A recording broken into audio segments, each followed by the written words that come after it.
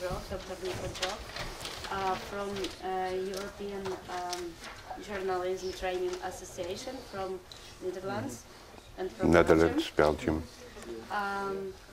Please, the floor is yours. Okay, thank you. Thank you all for being here and your willingness to listen to me. And in 1 hour there will be lunch. So, my name is spelled like this. I mean, there is no document of DESTIN until now where the name is correct, but this is a correct version. Okay. For many years, as you know, Europe has been divided into two halves. And in the year 1989, the wall opened and a sort of optimism came across Europe. And that was the moment that a few universities in Europe, one in England, one in the Netherlands, one in France, about 5 or 6, thought it is important now to take this moment, this historical moment, to think about the future of journalism, which will become more internationalized as economics become more internationalized, politics become more internationalized, and so should journalism. So our young people should, more than my generation had, learn about traveling across Europe, thinking about Europe, connecting with other countries, etc. So that was the idea behind the European Journalism Training Association. We started with 6 members and in 1990, and now we're almost 30 years later, and we have 70 universities, 70 members from 30 European countries. As you can see, we do not have a member in Poland at the moment. We used to have one. But I think before 5 o'clock this evening, this problem will be fixed. And we only have one member in Ukraine, and that is Mohila Academy in National University in Kiev. You probably heard of it. They are a member, and we're proud that they are a member. But of course, we would like all of you to become a member, and you can look at our website and you can ask me during lunch. But all of you qualify for membership. So there is a procedure, etc. But I'm sure you will all pass. Well, maybe 1 or 2 won't. Okay. The key word within ESTA is diversity, and that is what makes ESTA such a wonderful organization, association. It's all voluntary work. My presidency also is voluntary. We only have one tiny staff member. She's on the secretariat in Mechelen, near Brussels. But our key word is diversity. Our members speak more than 20 languages. They have totally different histories and political backgrounds. Some of the countries are, you could say, rather rich, others are not. They have very different media systems. Some are state-controlled in the majority. Others are believers of the totally free market. And a lot of them are in between, which is more or less, yeah, the thing that is usual in Europe, that you have the broadcaster being public and the newspapers being private. So that is a strange division if you look at it from a digital 21st century point of view, but that's how it grew in the past century. We also have very different views on journalism, and I'll come back to that later. Other traditions in education. We have very different types of, we have mid-career centers for those who are working in journalism or working somewhere else and want to become a journalist. But most of 90% of our members are universities. We have different types and ages of students, length of programs, I mean, you name it. The slide stopped here, so I couldn't go on. But there are many, many differences. And we don't think that is a problem. We more or less celebrate that because we like the idea of diversity and be able to learn from each other. Although despite our differences and the diversity, we managed to get one central mission statement. And Probably, I don't know, maybe you saw it already on our website, but I want to show it. The most important thing is that we view journalism as a profession that serves the public. And that is not a common view across Europe. There are other views possible, but this is our view. We think journalism is there for the public, not for the market, not for the government, not for the state. It's there for the public. And the public is our most important alliance. So our work must start with the public and end with the public. How do we do that? Well, in a million ways, but also by providing insight into all kinds of political, economic and socio-cultural issues and conditions, which also has ramifications, consequences for the curriculum, of course. We all want to stimulate and strengthen democracy at all levels, from the local to the international level. We are very keen on holding people and institutions accountable, and we want to help citizens to make choices in their lives, while at the same time feeling responsible for the freedom of expression, the integrity of individuals, being critical of sources independent of interests, and using standards, ethical standards. We can discuss this later, and some of them I'll come back to, but this is important. This is not the only thing we share. We share this mission statement, and I think it was a huge step forward in the history of our organization when we, in 2006, finally managed to have this common mission statement. And everybody signed it, everybody agreed with it. There are other things we have in common. We share across Europe, whether we're from Finland or from Portugal, or from Italy or from Russia, we share the same type of dilemmas. And there are a lot of dilemmas, but I will mention four of a larger list, but I think these four are important, especially when you start discussing a new curriculum with your teachers, because what we often see is that all kinds of discussions are on the level of how many hours for this, how many hours for that, but below that there are these kind of dilemmas that very often are skipped, and that is a problem. You should always start by thinking together with your teachers, where do we stand? I'll show some examples of this. The first is the concept. Do we use a narrow definition of journalism or a broad definition of journalism? In other words, do we stick to journalism, or do we say, like, for instance, Mark Deuze, maybe you know him, he wrote a lot about this, journalists are becoming media workers, and you should focus on media workers. That is a dilemma, and I'm not saying that one is better than the other, but you have to address this question. Where do we stand? And not me personal, but where does my team stand in this? What kind of expertise? It's another one. Are we focusing mostly, I mean, most of the universities, of course, do both, but to sketch it a bit sharp, are we skill-based or are we focused on academic reflection? In other words, are we teaching our students to do journalism or to study journalism? And we see both. We see both of these situations across Europe. The next one is, where do we focus on? Do we focus on the news industry? Is that our aim? Or do we focus on society as a whole? And maybe civil society in special? To put it in other words, are we training for a specific job? Is that our reason for existence? Or do we educate for a profession which takes more distance from the actual labor market? And the last of these four is what is our mission? Are we realistic or are we a bit more idealistic? Are we focusing on journalism as it is actually developing, whether or not we like the development? For instance, in some countries, the developments are highly dominated by commercial incentives.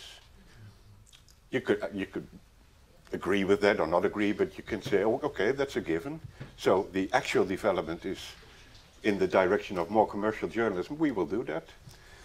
Or do you take a more idealistic stand and you say we're focusing on journalism as we would wish it to develop. This is a more risky strategy because you take more distance from the news industry and from where the jobs are at this moment. But on the other hand, you take the role of one of the parties that is important for the future of journalism. And not in the follower mode, like many schools have been for a very long time, following what the industry did, but more in an innovator mode. Maybe sometimes be ahead of what happens in the field. I'm going a bit more into detail for this last dilemma. If you're starting a discussion about curricula, I think, that this is probably the first question you have to ask. Are we going to focus on journalism as it is, or as it will be? Are we focusing on the current status quo, including what will happen this year, next year, and maybe in 2 years? Or are we looking at a longer time horizon? Although nobody can predict the future, you can say that one expected future might be a bit more probable than the other. And you can discuss with your teachers, what do we expect in 10 or 15 years? Or maybe even 40 years, because your students, when they graduate, they have still 40, 45 years of working to do. So it's not so bad to have a long-term view in this. But there is a third one, and that is, you could also say we're focusing on, not on the status quo, not on what we expect, but what we desire, the desired future, what journalism could be. You probably know the book of Barbie Zellizer with this title, What Journalism Could Be, and I would recommend it if you don't, because it's interesting to think in that way about journalism. We forgot that, more or less, in the 20th century. If I had to tell you where our schools are in general, I mean, as I said, there is a lot of difference and a lot of diversity. Some are here, some are there. But in general, I think the position would be about here, rather close to the status quo and strongly on the line of the expected future, not so much on the desired future.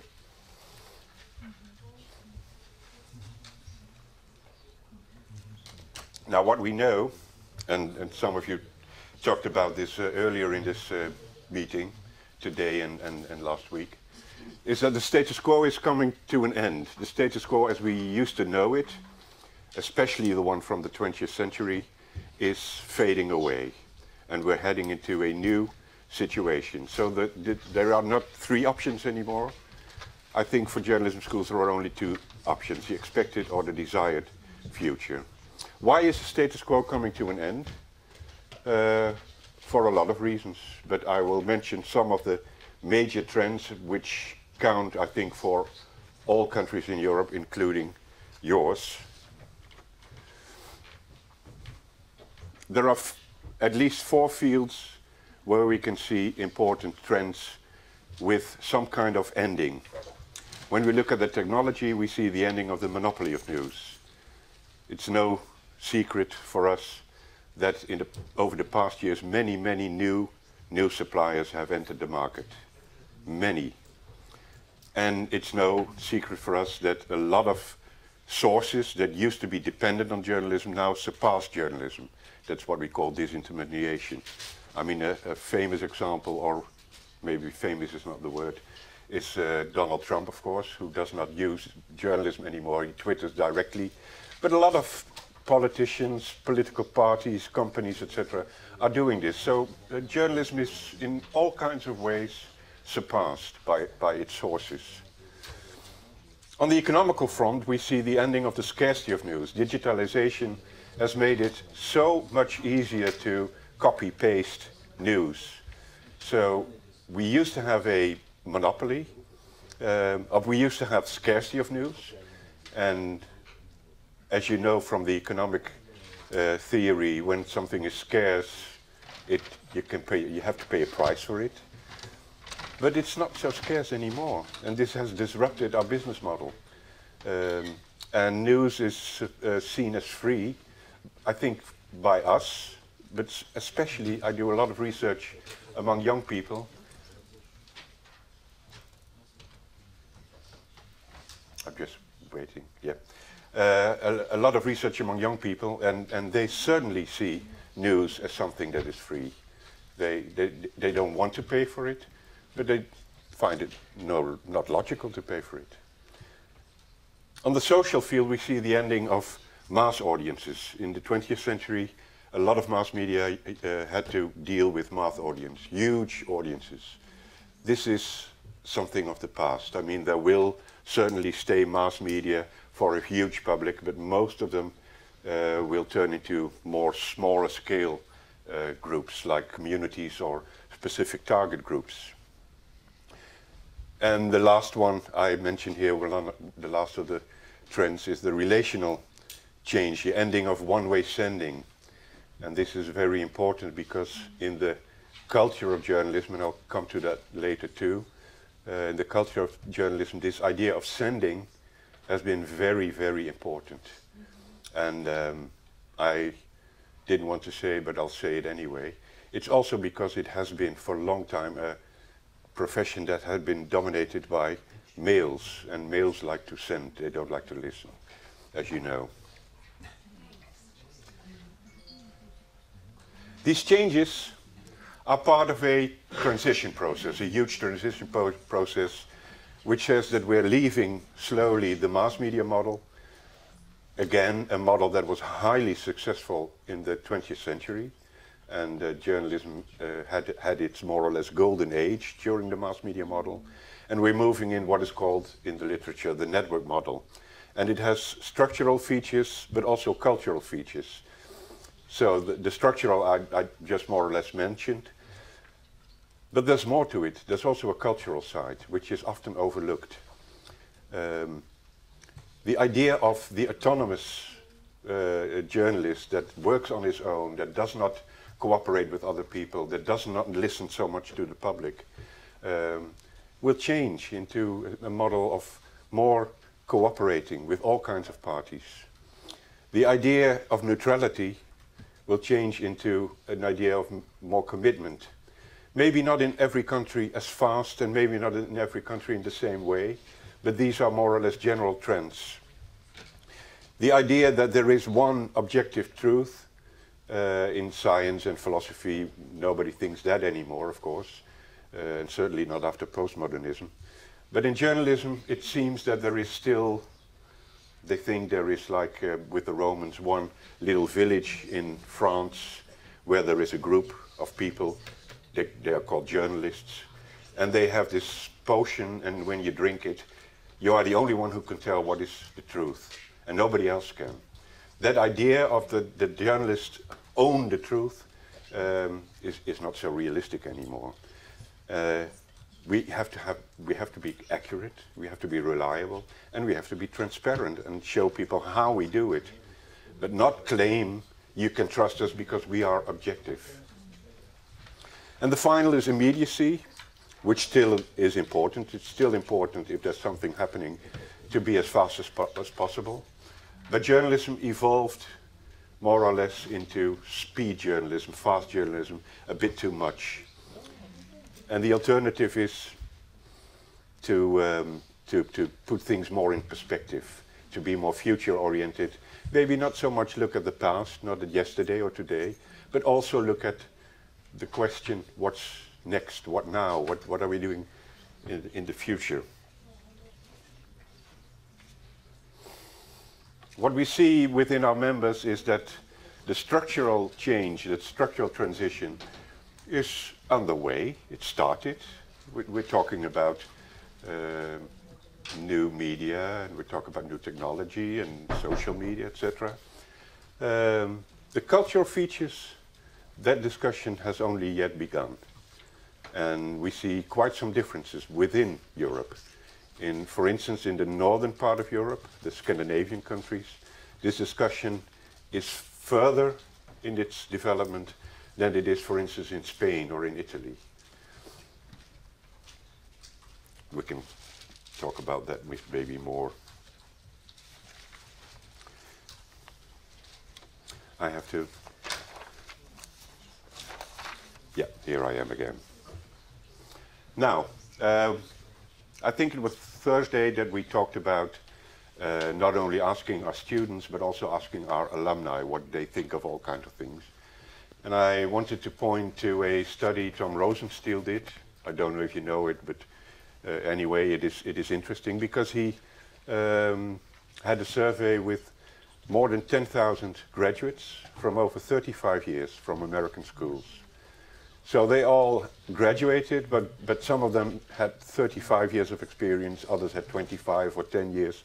But this was a very interesting large group. And he asked them, what are the biggest problems for journalism? He asked them many questions, but I picked this one out. What are the biggest problems for journalism? And this is what they said. And if you have a closer look at them, at the answers, you can say that there are roughly 3 groups of answers. The first problem has to do with internet and technology, as you can see. The second group has to do with economics, profits, selling, 24 hours news cycle, etc. And the third one has to do with quality. Although, like we are more or less used from journalists, just as from teachers and from other professions, they always think the problem of quality is not their problem, but it's the problem of the public. The public doesn't care about quality. Our definition of quality is yummy, that the public doesn't understand, or the media owners don't understand. It's not that we should maybe think of redefining what is quality. Now, if you look at the innovation debate, the debate about innovations in journalism, maybe you have the same experience as I have. The debate in journalism focuses very much on technology and economics, on what you could call the means that journalism needs. It's not so much about goals, it's about the means, the technological means. If there's a new gadget, we have to find out if we can do something with it. WhatsApp, Snapchat, can we do very much focused on discussions about every new gadget. And of course a lot of talking about the financial part, business models, targeting. At some schools they started teaching marketing for journalists. At others, and many others, we have entrepreneurial journalism. And I must say I can understand that. I mean, the technological changes and the economic changes are so huge and important, you have to think about them. Although I think some of them are not primarily a discussion for schools, but more for the industry themselves. But it's also good that we as schools have a look at that. But it is necessary, but it's not sufficient. We have to do more as schools. And one thing we have to do, that is the third element from the Rosenstiel survey, is that we have to redefine what we think is quality.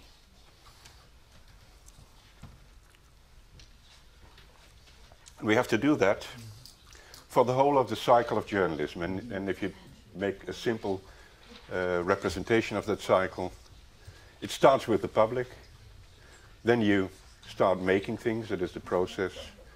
The process leads to a product with a form and a content. Then you distribute your product through platforms, and through those platforms they get back to the public. And this cycle goes on and on. Now, if we redefine quality, we can take these elements, public, process, product, twice, and platform, all beginning with the P of Paul. I've been searching for a week to find words that start with a P. And you can take keywords, and I think if we do an exercise, probably we're about, let's say, 25, 50, 30 people, I don't know exactly. We might get 10, 15 different keywords. Within our discussions until now, we also have a lot of variety. But I try to summarize it in order not to make it too complicated. When we look at the public, the keyword, I think, let's say I think, is cooperation, making use of the questions of the public, the ideas they have, the content and the knowledge. More and more newspapers, more and more broadcasters, more and more journalists say, well, I know a lot about this subject, but probably if I ask the public, they have a lot of information I would never have and I could never think about myself. So let's cooperate a little bit more, which is against, as I said earlier, which is more or less against traditional journalism culture, because cooperation is not so, has for a long time not been so high on the agenda. If we look at the process, the key word is trust. In the earlier presentations we've seen this word also, and you know how important trust is. We have to guarantee reliability, transparency and accountability. If we look at the product, the content of the product, the key word is depth. The fast journalism, the fast news will be taken over anyway by aggregators, by amateurs and by algorithms. 3 A's. But Rachel, yeah, Achel, yeah, the A of Achel. So journalism has to reshift again, like we had to do when the radio came, like we had to do when television came, and we have to do it again. We have to again think about what kind of things do we do. For young people, I must say, news and journalism are two different things. It's not the same. It's not the same word. You could say 50 years ago, newspaper was about, or journalism was about a newspaper. First, the paper part fell away because paper became digital, and now the news part is falling away because it's not so much news where we're talking about. Of course, we have to bring the news, but don't think you earn a penny with news. You will get the news, you get your income through the context, not by the news itself. The product form will be storytelling, but in another way than we used to do storytelling. So we have to learn our students far more to use words, images, graphics in a creative way altogether. So I'm not so much fond of schools of journalism who have the organization according to the platforms, which is quite common still. You say we have a platform paper, we have a platform broadcasting, and we have a platform internet. That is not the future. That is not the way to organize a school. That is the end of the cycle where you start organizing the distribution platform. It is far better to look at types of journalism, investigative journalism, for instance, and the branch community journalism, etc. We have students that are excellent storytellers, but not so good at investigating or at statistics, but they can write a hell of a story. You don't want to put them in one stream in your school. And then we have the platform. Well, this is no news. Digitalization has, I mean, the borders we have between press and broadcast, for instance, are totally becoming blurred. And so the idea that one should be financed privately and the other publicly is also an idea from the past. It should probably turn around a bit, and quality journalism should be financed by all of us, and popular journalism should be financed by the market. It's another way of thinking that we have to leave this division into. So, now I come to our Tattoo Declaration, because in our Tattoo Declaration, the schools that are member, and that's quite a lot, tried to develop a common vocabulary that was very important. If you want to exchange staff or if you want to exchange students, you have to know what you think you mean by certain words. What does it mean? What does a certain competence mean? So this was quite a discussion, and I'm looking back with a kind of satisfaction that we managed to do that. Am I taking too long? No. No? I'll speak a little bit faster otherwise. That's okay. Yeah, it's okay? Okay. We developed 10 competences, each of which contains a combination of 5 qualifications. So 10 times 5 is we have 50 qualifications. And I know that you can discuss for 15 Bath conferences in a row about what you should think that a qualification is. This is the definition we use. And it's, of course, you can do it otherwise. That was not our main problem. I mean, that's for other people to. So here they are, the 50.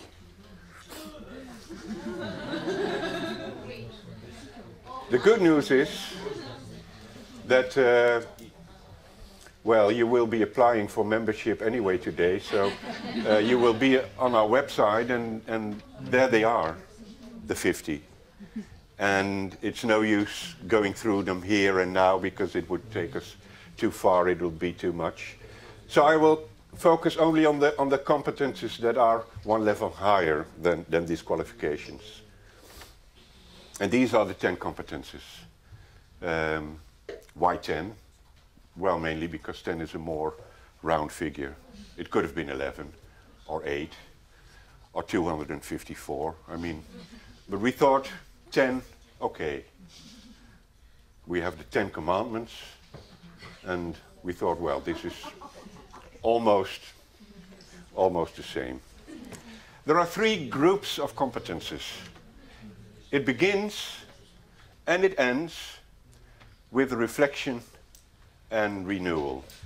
We think that in a modern school of journalism, always starts with reflection on journalism's role in society. It sounds logical, but of all the handbooks I know, there is only one, and it's more or less outdated now, but it's only one that starts explicitly with journalism's role in society. Most handbooks of journalism start elsewhere, that you have these kind of genres, and you have etc., etc., etc., and that you have newspapers and radio, etc.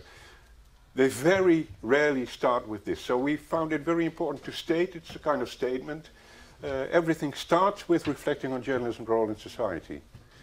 This is not practical, this is intellectual, this is analytical, but it's necessary.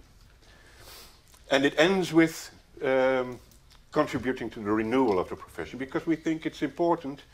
I mean, I have been in journalism education now for about 40 years. I started at 5, you can understand. And in the first 20 years, we had a rather simple job as a school of journalism. We just had to look at the very successful media industry, which was doing very well, translate it into skills and etc., knowledge, and the job was done. But now the reference to the media industry is not that obvious anymore, because the media industry itself is in trouble. So we have to teach our students to be far more critical on what happens in the media industry. They don't have to be, let's say, revolutionaries or something, but they have to look what happens and where does it go right, and at what points does it go wrong. Why is it that journalism does not succeed in outreaching to young people? Why does journalism not is able to outreach to migrant groups? Why is most of their readership old people, white, most of them male, but at least white, higher educated, etc. These are things that our students should think about.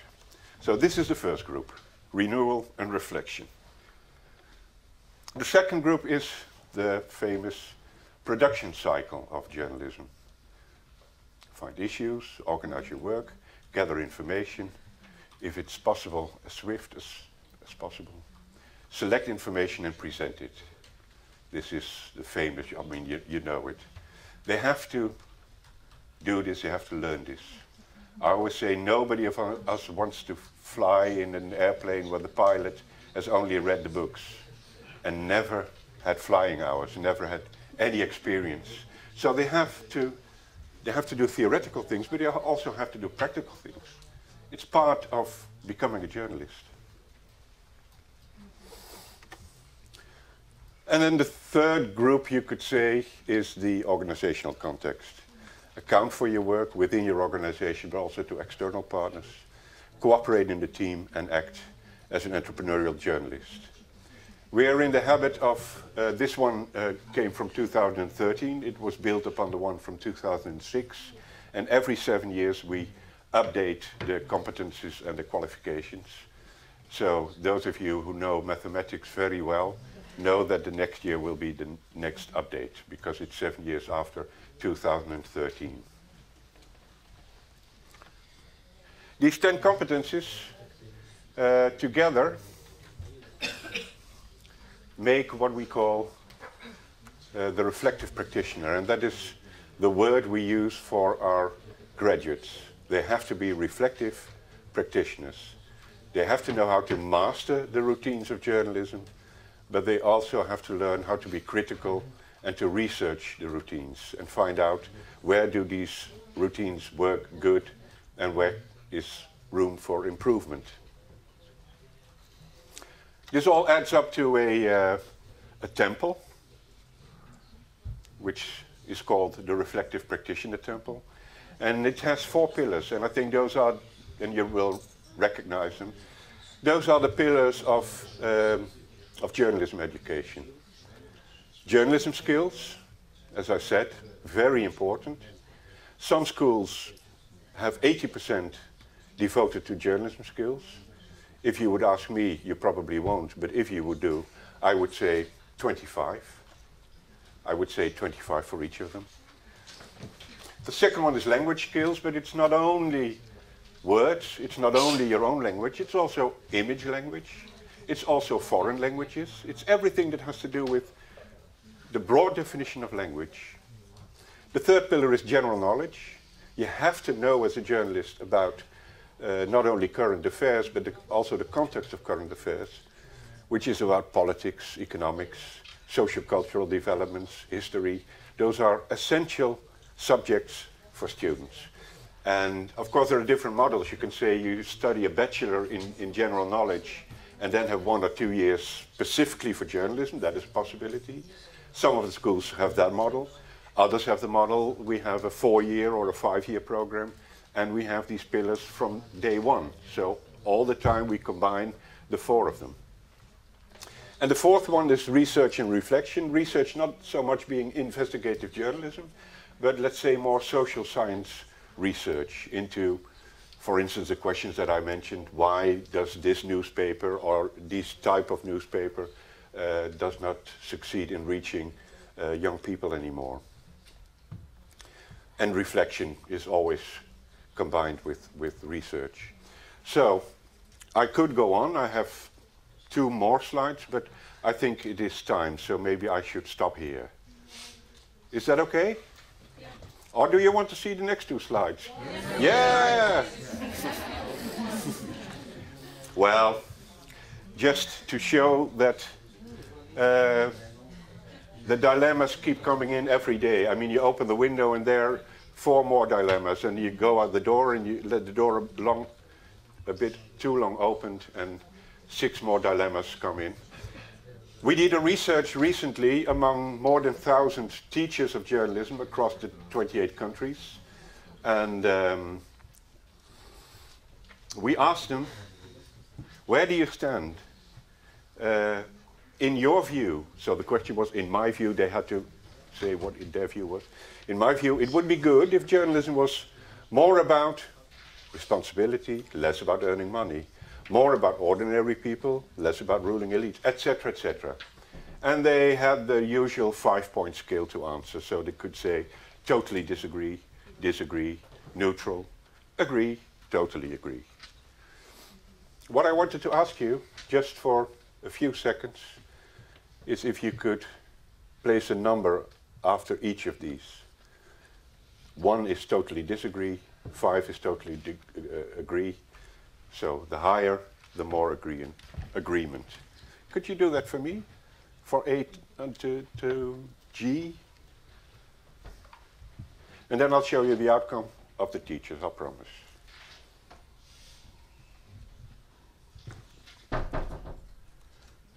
Just now, just for a few seconds.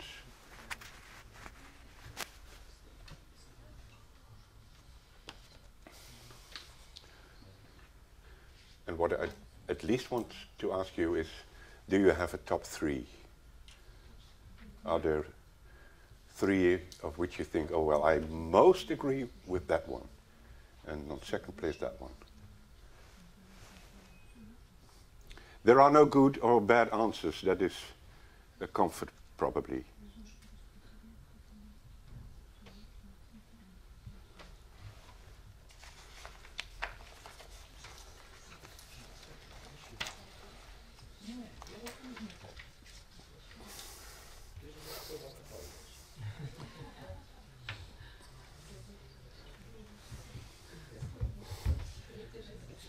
Okay, I will reveal now how the votes of the European jury was, which song has won. The 1,000, more than 1,000, almost 1,100 journalism teachers across 28, not all of the 30 countries participated, was this. The first one was more getting about the whole story and less about trying to be first. Here you can see the switch that teachers are making from fast journalism to slower forms of journalism, which I think is very important. And I don't have a stake in this, but when I saw this outcome, I was a little bit happy inside. The second one, more about social responsibility, less about earning money, is also not without meaning. I mean, it is an idea that journalism may have to shift away a little bit from the pure market. But again, this differs a lot. I mean, I could break this down, and I did that, but it's too far for now, into regions and into countries, and then you see that countries and regions of Europe differ a lot in these respects. And the third, and then I'll stop, is more about long-term issues and less about the events of the day. And this is more or less the same expression that we probably should move more into what is called slow forms of journalism. Okay, there's a lot to say also about the bottom 3, but I'll stop here for time's sake. So thank you very much for listening.